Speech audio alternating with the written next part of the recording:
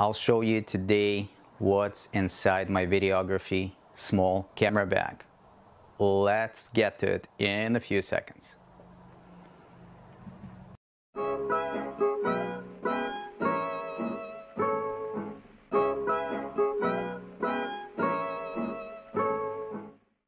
Alright, so I have a small video gig, sometimes a second shoot for weddings, sometimes I do some other jobs that requiring a minimal amount of cameras, lenses.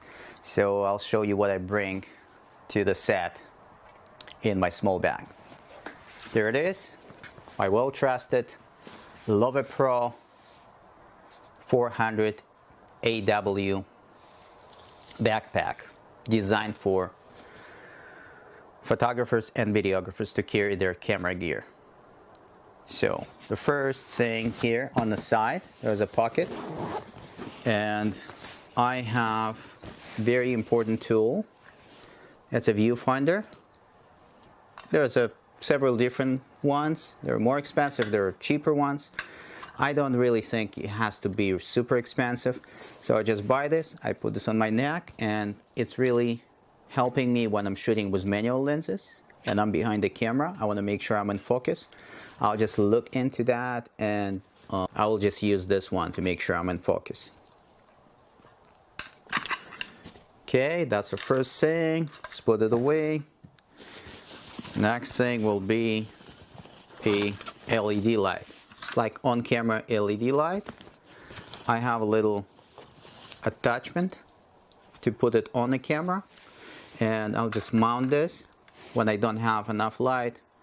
That can be really useful for reception shots, or for, you know, to get this extra stops. Yeah, and then I put the clear diffuser. I think I showed you this in the previous video regarding my lighting gear. So I'll just keep this one with me for the just in case, with a small battery that lasts for about 2 hours. And okay, let's put this aside. Next thing will be an audio recorder, Zoom H1. I had a review on that one previously too. So with one rechargeable analogue battery inside, and with a lapel mic, just in case if I need to lav mic someone, take an interview, or if I wanted to plug this thing into the DJ's board or any sound board. I bring with me two different cords. One 3.5 to RCA, and the second option will be a 3.5 to the 1/4 inch. So normally all the DJs, they have either this plug or the other one. So we're set for that. Carry with me extra rechargeable, fully charged analogue batteries, 4 of them, for the recorder or for other, you know, things that I might need. And I will carry with me my card holder. It's a waterproof card holder. You open up and you have all the cards in there. It's very convenient.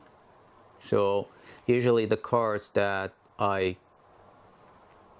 record on and they're full, I will just flip them the other way, and that way I will know this card is full, and I will use the other one that has that sitting there face up. So it's really cool little case. Can fit maybe about 10 SD cards. All right, another one, it's a couple of batteries, extra Canon batteries I carry with me just in case. Normally have a grip for the camera, so it would be already 2 batteries inside. So now we'll grab with me another 2. Let's put this away. And I have also, oh, actually I have 4 batteries. because you never know how long the event will be. So yeah, 4 Canon LP6 batteries. Just carrying with me. Okay, and I have a fluff to clean the lenses if something happens, just in case. You never know, you might touch it accidentally with your fingers. You know, you don't want it to be dirty, so to clean your lens. That's a side pocket. Inside, on the other end, you just open this thing and it opens up like that. So I have here a microphone, on-camera mic. It's not made by Rode Pro or whatever they call it. That's another brand called Tascar, and I had a good results with this one. It costs only $35 to $40 on Amazon, so it's very easy to replace. It also has like nice mount that you can mount on top of the camera and plug in right in your microphone jack. Make sure you put the Eneloop battery inside this thing too, and make sure you have that on plus 10 dB and low cut on.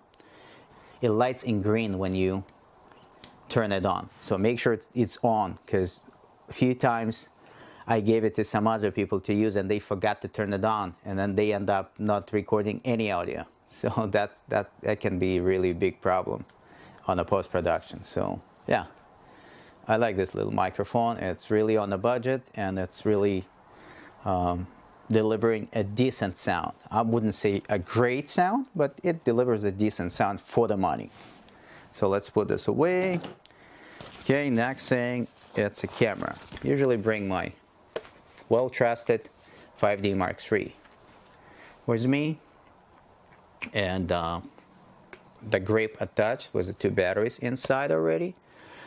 I make sure the card is already inside the camera, and it is one CF card and one SD card, and I put it on auto switch. That means if one card gets full, it will automatically switch to the other one. So I have 64 gigabytes of memory on CF card and another 64 gigabytes memory on SD card. That way I will have 128 easily right there, more than I ever need. And I will make sure all the cards are formatted before I go. All the settings are the way I want it to be, or the way the person who I'm shooting with want it to be, because on some scenarios that people would want it to shoot 24 frames per second, some of them would want it to shoot 30 frames per second, and so on and so on. So follow that when you get hired as a second shooter. It's very important. The lenses I bring are simple. My favorite lens, it's a Tamron 24-70 with a stabilizer, vibration compensation, and autofocus lens. That retails around $750 to $900, depends where you buy it. On Amazon, I think that's what it is, around $800. And it has a filter on it. I'll do a separate review about this one, but I really like it. This is a full frame lens, and this lens, it just like was, you know, created for full frame cameras like 5D Mark III and similar cameras to that. If you have like a 6D, 5D Mark II, and cameras of that sort, that will fit perfectly, and it would deliver a really crispy, clear image and very good quality video. So the second lens I'll bring, it's a 50mm Rokinon f1.4. Very fast lens, very good for low light situations, and very crispy, clear image with blown background you can get out of this one. So that's a really good one. Right, 50mm would be one of my favorite ones. Next lens would be 85mm Rokinon f1.4. I mean, sorry, f1.5. This one is made specifically for cinematography, and this one is a cine lens, so you can use it in the low light situations and to get a really nice out of focus background. I love this lens, and it works well with a full frame bodies as well as the crop sensor cameras. So check that out. Rocking on 85mm. Since I've been shooting lots of videos lately on my stabilizer with Panasonic GH4, I'll put in the back Panasonic GH4 with a native lens 12 to 35mm, which is equivalent of 24 to 70 on a full frame. And this one I would use for stabilizer shots. I can fit easily that stabilizer into my backpack, but I prefer to carry in a separate case, which is just more convenient for me, and it's safer in there. And you know, and I showed you the video with the stabilizer. Check out the separate video about the stabilizer. So this case I'll just carry. It's really cool. It's all inside, assembles in minutes, and it's really good. All right, and in case I want to throw one of these manual lenses on my GH4, I have an adapter, just a dummy adapter, not a Metabones, not speed booster, just made out of metal adapter from EF mount to 1/4 thirds mount. Works great for me for certain shots. Okay, that was it. That's what I would carry inside my backpack, and depends on the set. I will bring with me either a tripod, small tripod I can attach here, right on top of this bag, you know, and you know, it will sit there, or I can just carry in my hand. You know, it's very compact, very easy to use video tripod. I'll do a separate review about this one because I really like it. And that would be it. I don't use monopod as much as I used to, simply because I use the stabilizer now. Okay, these are the stuff that's inside my camera bag. Let me know what's inside your camera video bag. Thanks for watching, guys. Let me know if the video was helpful in the comments, and I will see you next time.